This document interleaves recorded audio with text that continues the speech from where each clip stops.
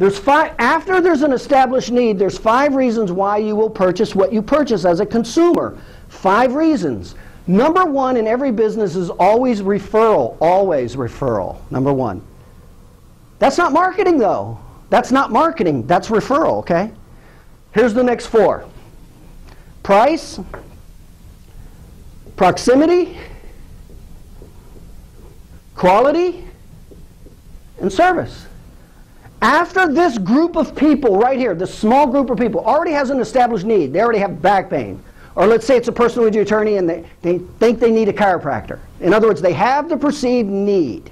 Are you with me? How are they going to pick you versus your competitor? Right here.